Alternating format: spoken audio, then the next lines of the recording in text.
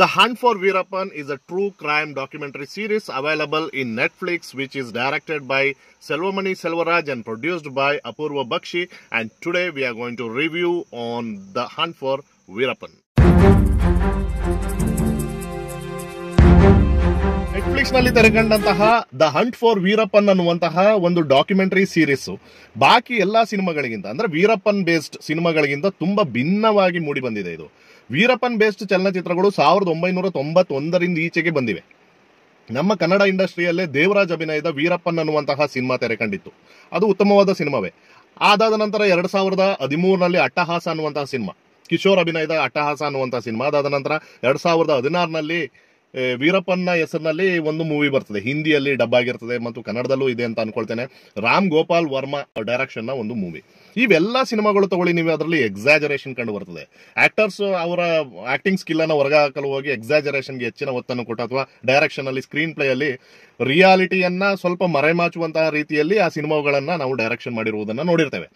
ಆದ್ರೆ ಈ ಒಂದು ನೆಟ್ಫ್ಲಿಕ್ಸ್ಗೆ ಬಂದಾಗ ರಿಯಲ್ ಆಗಿ ಯಾವ ಘಟನೆ ನಡೀತು, ಯಾವ ಇಸ್ವಿಯಲ್ಲಿ ನಡೀತು, ಹೇಗೆ ಪ್ಲಾನ್ ಮಾಡಲಾಗಿತ್ತು, ಹಾಗೂ ಅವರ ಜೊತೆಯಲ್ಲಿದ್ದವರ ಎಕ್ಸ್ಪೀರಿಯನ್ಸ್ ಏನಿತ್ತು ಅನ್ನೋದು ನಾವು ಡಾಕ್ಯುಮೆಂಟರೀಸ್ ಅಲ್ಲಿ ನಾವು ಕಾಣ್ತೇವೆ. ಅದೇ ರೀತಿ ಈ ಒಂದು ದ ಫಾರೆಸ್ಟ್ ಕಿಂಗ್ ಅನ್ನುವಂತಹ ಚಾಪ್ಟರ್ ಇಂದ ಶುರುವಾಗ್ತದೆ. ಎಷ್ಟು ಅದ್ಭುತವಾಗಿ ಅದನ್ನ ಡಿವೈಡ್ ಮಾಡಿದ್ದಾರೆ ಅಂತಂದ್ರೆ ಈ ಡೈರೆಕ್ಟರ್ ದ ಫಾರೆಸ್ಟ್ ಕಿಂಗ್ ಅನ್ನೋದ್ರಲ್ಲಿ ಅವನು ಅದರಲ್ಲಿ ಒಂದು 39 ಅಥವಾ 38 ಈ ಒಂದು ಏಜ್ ಕ್ಯಾಟಗರಿಯಲ್ಲಿ ಇರುವಂತಹ ವ್ಯಕ್ತಿ ಆಗಿರ್ತಾನೆ ಈ ವೀರಪ್ಪನ್. ಅದು ಓಪನಿಂಗ್ ಆಗುವುದೇ 1989ರ ಒಂದು ಕಾಲಘಟ್ಟದಲ್ಲಿ. ಆಗ ಅವನಿಗೆ ಕ್ರೈಮ್ ಅನ್ನುವುದೇ ಗೊತ್ತಿರೋದಿಲ್ಲ ಅನ್ಕೊಳ್ತೇನೆ ನಾನು. ಈಗ ಫಾರ್ ಎಕ್ಸಾಂಪಲ್ ಆಗಿನ ಕಾಲದಲ್ಲಿ ಮರಗಳನ್ನ ಕಡಿತಾ ಇದ್ರು, ಮತ್ತೆ ವೈಲ್ಡ್ ಅನಿಮಲ್ಸ್ ಅನ್ನ ತುಂಬಾ ಬೇಟೆಯನ್ನ ಆಡ್ತಾ ಇದ್ರು. ನಮ್ಮ ಇತಿಹಾಸವನ್ನ ತಗೊಂಡ್ರೆ ವೈಲ್ಡ್ ಅನಿಮಲ್ಸ್ ಗಳನ್ನ ಬೇಟೆ ಆಡ್ಕೊಂಡು ಆನೆಯನ್ನ ಕೊಂದವನು ದೊಡ್ಡ ವೀರ ಆಗ್ತಾ ಇದ್ದ ಆ ಟೈಮ್ನಲ್ಲಿ. ಆ ರೀತಿ ಅನ್ಕೊಂಡು ಅವನು ಕ್ರೈಮ್ ಅನ್ನ ಮಾಡಿರ್ಬೋದೇನೋ ಆ ಟೈಮ್ನಲ್ಲಿ.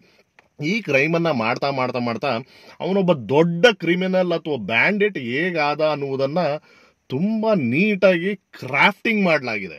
ಅದೇ ರೀತಿ ಡಾಕ್ಯುಮೆಂಟ್ರಿಗೆ ಬಂದಾಗ ಅಂದ್ರೆ ಇವನ ಒಂದು ಕ್ರೈಮ್ ಅನ್ನ ನಾವು ಹೊಗಳ್ತಾ ಇರೋದಲ್ಲ, ಈ ಡಾಕ್ಯುಮೆಂಟ್ರಿಯಲ್ಲಿ ಯಾವ ರೀತಿ ಅದನ್ನ ತೋರಿಸಿದ್ದಾರೆ. ಮುತ್ತುಲಕ್ಷ್ಮಿ ಅವರ ವೈಫ್ ನಿಮ್ಗೆ ಗೊತ್ತಿರ್ಬೋದು, ಮುತ್ತುಲಕ್ಷ್ಮಿಯ ಒಂದು ನರೇಶನ್ ಇಂದ ಈ ಒಂದು ಡಾಕ್ಯುಮೆಂಟ್ರಿ ಸ್ಟಾರ್ಟ್ ಆಗ್ತದೆ. ಅದೇ ರೀತಿ ಸುನಾದ್ ಅಂತ ಹೇಳುವಂತಹ ಒಂದು ಜರ್ನಲಿಸ್ಟ್ ಇದ್ದಾರೆ ಇದರಲ್ಲಿ, ಇನ್ವೆಸ್ಟಿಗೇಷನ್ ಜರ್ನಲಿಸ್ಟ್. ಅವರ ಒಂದು ಇಂಗ್ಲಿಷ್ ನಲ್ಲಿ ಕೊಡುವಂತಹ ಒಂದು ನರೇಷನ್ ನನಗೆ ಪರ್ಸನಲ್ ಆಗಿ ಅದ್ಭುತವಾಗಿ ಮೂಡಿ ಬಂದಿದೆ. ಅವರ ಸೌಂಡ್ ಅಂತೂ, ಅದರ ಪಿಕ್ಚರೈಸೇಷನ್, ಅದರ ಕಲರ್ ಟೋನ್, ನೀವು ಆ ಫಾರೆಸ್ಟ್ ಅನ್ನ ತೋರಿಸುವಂತಹ ರೀತಿ, ಕ್ಯಾಮ್ರಾಮನ್ಗೆ ಹ್ಯಾಟ್ಸ್ ಆಫ್ ಹೇಳಬೇಕು. ತುಂಬಾ ನೀಟಾಗಿ ಡಾಕ್ಯುಮೆಂಟ್ರಿಯಲ್ಲಿ ಅದರ ಯೂಸ್ ಮಾಡಿರುವಂತಹ ಕಲರ್ ಟೋನ್ ಆಗಿರ್ಬೋದು, ಆ ಬೆಳಕುಗಳಿಗೆ. ಫಾರ್ ಎಕ್ಸಾಂಪಲ್ ಅಲ್ಲಿ ಮುತ್ತುಲಕ್ಷ್ಮಿ ಅವರು ನರೇಷನ್ ಮಾಡ್ತಾ ಇರುವಂತಹ ಸಂದರ್ಭದಲ್ಲಿ ಹಿಂದೆ ಒಂದು ಸಣ್ಣ ಬೆಳಕು ಕಾಣಿಸ್ತದೆ. ಆ ಬೆಳಕಿನ ಅದಕ್ಕೆ ಕೊಟ್ಟಿರುವಂತಹ ಇಂಪಾರ್ಟೆನ್ಸ್ ಆಗಿರ್ಬೋದು, ಮಿಸ್ಟ್, ಫಾರೆಸ್ಟ್ ಅನ್ನ ತೋರಿಸಿರುವಂತಹ, ಮಿಲ್ಸ್ ಅನ್ನ ತೋರಿಸಿರುವಂತಹ ರೀತಿ ಮತ್ತು ದಾರಿಗಳು, ಆ ವಿಲೇಜಸ್, ಇದನ್ನೆಲ್ಲ ನಾವು ಫಿಲಿಮ್ನ ರೀತಿಯಲ್ಲಿ ಅಥವಾ ಆ ಒಂದು ಎಸ್ಥೆಟಿಕ್ ಸೆನ್ಸ್ ಅಲ್ಲಿ ನೋಡೋದಾದ್ರೆ ಅದ್ಭುತವಾಗಿ ಅದು ಮೂಡಿ ಬಂದಿದೆ ಈ ಒಂದು ಡಾಕ್ಯುಮೆಂಟ್ರಿ. ಮತ್ತೆ ಇದರಲ್ಲಿ ತಗೊಂಡಿರುವಂತಹ ವಿಷಯವನ್ನ ತಗೊಳ್ಳೋದಾದ್ರೆ ದ ಫಾರೆಸ್ಟ್ ಕಿಂಗ್ ನಲ್ಲಿ ಅವನು ಹೇಗೆ ಕಿಂಗ್ ಆಗಿ ಡೆವಲಪ್ ಆದ, ಆ ಒಂದು ಫಾರೆಸ್ಟ್ ನಲ್ಲಿ ಅವನು ಸಣ್ಣ ಮಟ್ಟದ ಸ್ಮಗ್ಲರು, ದೊಡ್ಡ ಮಟ್ಟದ ಬ್ಯಾಂಡಿಟ್ ಹೇಗೆ ಹಾಕ್ತಾನೆ, ಮತ್ತು ಪೊಲೀಸ್ಗೂ ಇವನಿಗೂ ಇರುವಂತಹ ಒಂದು ಎನಿಮಿಟಿಗೆ ಕಾರಣಗಳು ಏನು ಅನ್ನುವುದನ್ನ ತೋರಿಸಿದ್ದಾರೆ.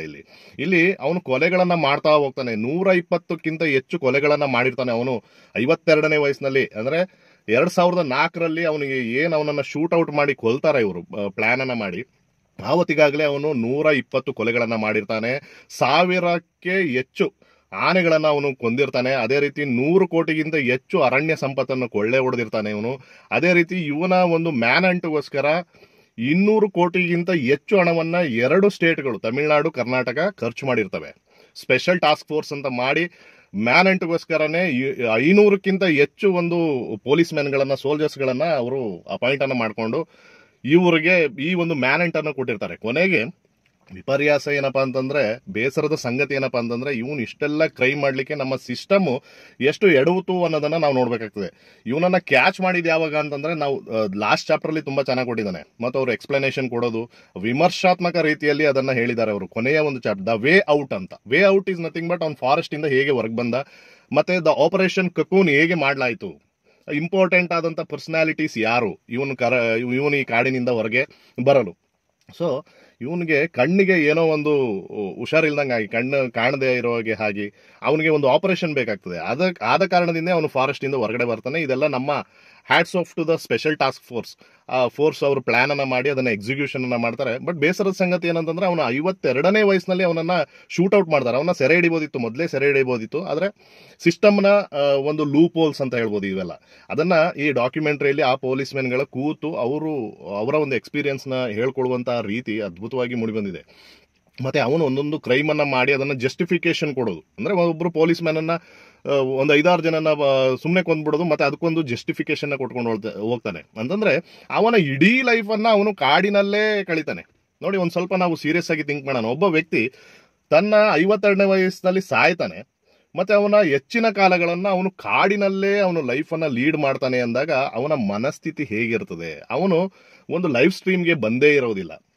ಸೊ ಇವನ್ಗೆ ನಿಜವಾಗಿ ಹೇಳ್ಬೇಕಂತಂದ್ರೆ ಒಂದು ಕೌನ್ಸಿಲಿಂಗ್ ನ ಅವಶ್ಯಕತೆ ಇತ್ತು ಅವನಿಗೆ. ಬಟ್ ಅದು ಕೊಡ್ಲಿಕ್ಕೆ ಆಗಿಲ್ಲ. ಇಷ್ಟೆಲ್ಲ ಕ್ರೈಮ್ ಅನ್ನ ಮಾಡ್ದ. ಎಷ್ಟೆಲ್ಲ ಅಂತಂದ್ರೆ ನಾವು ಜಸ್ಟ್ ಕ್ಯಾಲ್ಕುಲೇಟ್ ಮಾಡ್ತಾ ಇರೋದು ಒಂದಿಷ್ಟು 120 ಜನರನ್ನ ಕೊಲೆಯನ್ನ ಮಾಡ್ದ. ಏನ್ ರೀಸನ್ ಏನಪ್ಪಾ ಅಂತಂದ್ರೆ ಅವನ ಜಸ್ಟಿಫಿಕೇಶನ್ ಕೊಟ್ಕೊಂಡು ಹೋಗ್ತಾನೆ. ಒಂದು ಕಾಲಘಟ್ಟದಲ್ಲಿ ಅವನು ರೆವಲ್ಯೂಷನರಿ ಆಗಿ ಪರಿವರ್ತನೆಯನ್ನ ಆಗ್ತಾನೆ. ರೆವಲ್ಯೂಷನರಿ ಮೈಂಡ್ ಸೆಟ್ಗೆ ಬರ್ತಾನೆ ಅವನು. ಸೊ ಅವರ ಒಂದು ಸಂಘಟನೆಗೆ ಸೇರುವಂತಹ ರೀತಿ ಅವನನ್ನ ಯೂಸ್ ಮಾಡ್ಕೊಳ್ಳೋಕೆ ಟ್ರೈ ಮಾಡ್ತಾರೆ ಕೆಲವರೆಲ್ಲ. ಸೊ ಇದೆಲ್ಲ ಒಬ್ಬ ವ್ಯಕ್ತಿಯನ್ನ ಹಿಡ್ಕೊಂಡು ಇಷ್ಟೆಲ್ಲ ಡ್ರಾಮಾ ನಡೀತಾ ಹೋಗ್ತದೆ. ಸೊ ನಮ್ಮ ಸಿಸ್ಟಮ್ ಎಲ್ಲೋ ಒಂದು ಸ್ವಲ್ಪ ನೆಗ್ಲಿಜೆನ್ಸಿ ಮಾಡ್ತು ಅನ್ನುವುದು ಈ ಡಾಕ್ಯುಮೆಂಟ್ರಿಯಲ್ಲಿ ಅವರು ಎಕ್ಸ್ಪ್ಲನೇಷನ್ ಕೊಡಬೇಕಾದ್ರೆ ನಮ್ಗೆ ಅನ್ನಿಸ್ತಾ ಹೋಗ್ತದೆ. ಯಾಕಂತಂದ್ರೆ ಈ ಡಾಕ್ಯುಮೆಂಟ್ರಿಯಲ್ಲಿ ಯೂಸ್ ಮಾಡಿರುವುದೆಲ್ಲವೂ ರಿಯಲ್ ಫುಟೇಜಸ್. ಮತ್ತೆ ಆ ಕಾಲಘಟ್ಟದಲ್ಲಿ ಫೋನ್ ಇರಲಿಲ್ಲ. ಫೋನ್ ಇಲ್ದೇನೆ ಇವನು ವೀರಪ್ಪನ್ ಹೇಗೆ ಒಂದು ಕಮ್ಯುನಿಕೇಶನ್ ಅನ್ನ ಮಾಡ್ತಾ ಇದ್ದ, ಅವನ ಹೆಂಡತಿ ಜೊತೆ ಆಗ್ಲಿ ಬೇರೆಯವ್ರ ಜೊತೆ ಆಗ್ಲಿ ಹೇಗೆ ಕಮ್ಯುನಿಕೇಶನ್ ಅನ್ನ ಮಾಡ್ತಾ ಇದ್ದ ಅಂತಂದ್ರೆ ಅವನು ಕ್ಯಾಸೆಟ್ ಅನ್ನ ರೆಕಾರ್ಡ್ ಮಾಡ್ತಾ ಇದ್ದ. ಕ್ಯಾಸೆಟ್ ಅನ್ನ ರೆಕಾರ್ಡ್ ಮಾಡಿ ಅವರು ಅದನ್ನ ಸೆಂಡ್ ಮಾಡ್ತಾ ಇದ್ದ. ಮೆಸೆಂಜರ್ಸ್ ಕೈಲಿ ಅದನ್ನ ಏನ್ ಮಾಡ್ತಾ ಇದ್ದ, ಹೆಂಡತಿಗಾಗ್ಲಿ ಅವರು ಸೆಂಡ್ ಮಾಡ್ತಾ ಇದ್ದ. ಅವ್ರು ಅದನ್ನ ಕೇಳಿಸ್ಕೊಳ್ತಾ ಇದ್ರು. ರಿಟರ್ನ್ ಇವ್ರು ಕ್ಯಾಸೆಟ್ ಅನ್ನ ಕಳಿಸ್ತಾ ಇದ್ರು. ಮತ್ತೆ ಇದನ್ನೆಲ್ಲವೂ ತುಂಬಾ ಅಚ್ಚುಕಟ್ಟಾಗಿ ಅವನ ಮ್ಯಾನೇಜ್ಮೆಂಟ್ ಅಂತೂ ಇದರಲ್ಲಿ ನಮ್ಗೆ ನೋಡ್ಬೋದು ಎಷ್ಟು ನೀಟಾಗಿ ಅವನು ಇದನ್ನೆಲ್ಲ ಕ್ರೈಮ್ ಅನ್ನ ಎಕ್ಸಿಕ್ಯೂಟ್ ಮಾಡ್ತಾ ಇದ್ದ.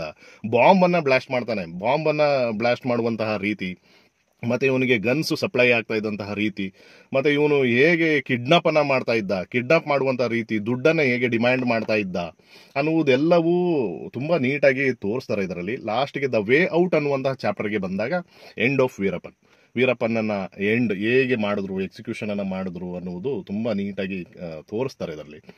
ಅಲ್ಲಿ ಕೊಟ್ಟಿರುವಂತಹ ಬ್ಯಾಕ್ ಗ್ರೌಂಡ್ ಮ್ಯೂಸಿಕ್ ಆಗಿರ್ಲಿ, ಬರುವಂತಹ ಒಂದೇ ಒಂದು ಸಾಂಗ್ ಬರ್ತದೆ, ತುಂಬಾ ಅದ್ಭುತವಾಗಿ ಮೂಡಿ ಬಂದಿದೆ ಒಂದು ಸಾಂಗ್. ಅದು ಟ್ರೈಲರ್ ಅಲ್ಲಿ ನೋಡಿರ್ಬೋದು. ನಾವು ಟ್ರೈಲರ್ ನೀವು ನೋಡಿದಾದ್ರೆ ನೋಡ್ಬೋದು. ಸೊ ತುಂಬಾ ಚೆನ್ನಾಗಿ ಆ ಹಾಡು ಸಿಂಕ್ರನೈಸ್ ಆಗಿ ಬಂದಿದೆ ಇದ್ರ ಜೊತೆಗೆ, ಈ ಡಾಕ್ಯುಮೆಂಟ್ರಿ ಜೊತೆಗೆ. ಈ ಡಾಕ್ಯುಮೆಂಟ್ರಿಯನ್ನ ನೀವು ನೋಡ್ಬೋದು. ಇದು ಯಾವುದೇ ಬೋರ್ ಆಗೋದಿಲ್ಲ. ಒಂದು ಚಾಪ್ಟರ್ಗೂ ಇನ್ನೊಂದು ಚಾಪ್ಟರ್ಗೂ ಒಂದು ರಿಲೇಷನ್ ಅನ್ನ ಕೊಟ್ಟಿದ್ದಾರೆ.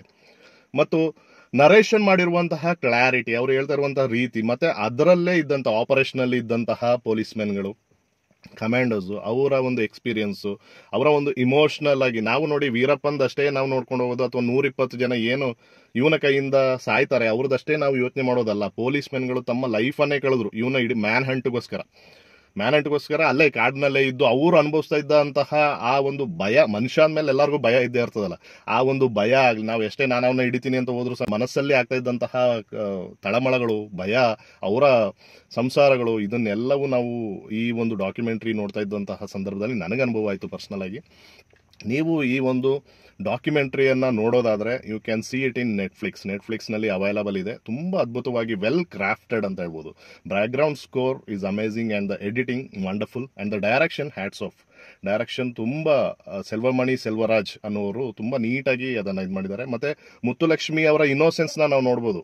ಏನೇ ಅಂತ ದೊಡ್ಡ ಕ್ರಿಮಿನಲ್ ಮತ್ತೆ ಸ್ಮಗ್ಲರ್ನ ಒಂದು ವೈಫ್ ಆದ್ರೂ ಸಮೇತ ಅವರಲ್ಲಿ ಇದ್ದಂತಹ ಆ ಇನ್ನಸೆನ್ಸ್ ಏನಿದೆ ಅನ್ನೋದು ಈಗಲೂ ವ್ಯಕ್ತವಾಗ್ತಾ ಇರ್ತದೆ ಅವರು ಹೇಳುವಂತ ನರೇಟ್ ಮಾಡುವಂತಹ ರೀತಿಯಲ್ಲಿ.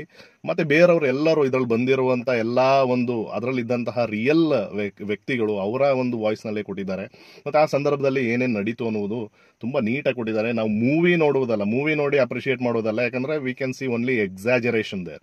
ಸೊ ಉತ್ಪ್ರೇಕ್ಷೆಯನ್ನ ನೋಡಬಹುದು ಮೂವಿಯಲ್ಲಿ, ಆದ್ರೆ ನಾವು ಡಾಕ್ಯುಮೆಂಟರೀಸ್ ಅನ್ನ ನೋಡುವುದರಿಂದ ರಿಯಲ್ ಆಗಿ ಆ ಒಂದು ದಿನ ಏನ್ ನಡೀತು ಅನ್ನುವುದನ್ನ ಅಲ್ಲಿ ಇದ್ದವರು ಅವರ ಒಂದು ಎಕ್ಸ್ಪೀರಿಯನ್ಸ್ ಅನ್ನ ಶೇರ್ ಮಾಡುವುದು ಎಕ್ಸಲೆಂಟ್ ಆಗಿ ಮೂಡಿ ಬಂದಿದೆ ಅಂತ ಹೇಳ್ತಾ, if you are interested you can go to Netflix and you can watch ಅಂತ ಹೇಳ್ತಾ, C you in my next video.